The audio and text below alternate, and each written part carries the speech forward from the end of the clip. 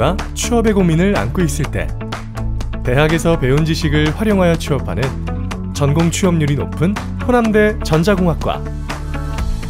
우리는 지역 특화산업의 명맥을 이어가는 광통신 분야, 무선통신 분야, 로봇 제어 분야를 특성화 교육하며 공학 인증제를 도입하여 국제 표준에 맞는 체계적인 교육을 통해 인재를 양성해 가고 있습니다.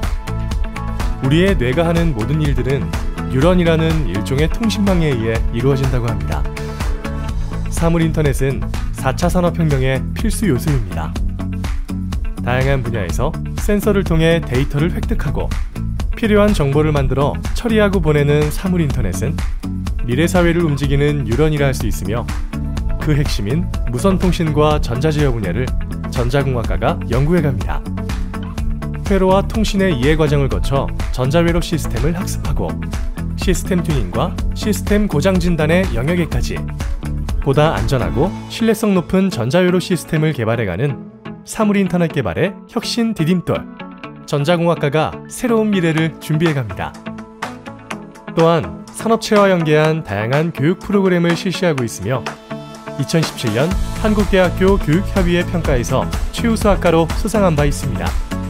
더불어 지도교수가 수행하는 연구 프로젝트에 학생이 직접 참여하도록 하여 다양한 경험과 높은 수준의 전문 지식을 쌓아가고 있으며, 전공과 관련한 각종 세미나와 스터디 그룹을 운영하고 학교 창업교육센터에서 운영하는 창업 동아리 활동도 겸하고 있습니다. 전자공학 회로 실험실, 고주파 회로 실험실, 안테나 실험실, 광통신 실험실, 제어 계측 실험실, 반도체 실험실, 컴퓨터 실습실 등 학과 수업 과정에 필요한 시설을 충분히 구비하고 있어 학생이 꿈꾸는 모든 것을 시도해 볼 수 있습니다. 세계로 뻗어나가는 글로벌 인재 양성의 산실, 호남대학교 전자공학과에서 배움의 행복을 누리고 취업 성공의 기쁨도 쟁취하시길 바랍니다.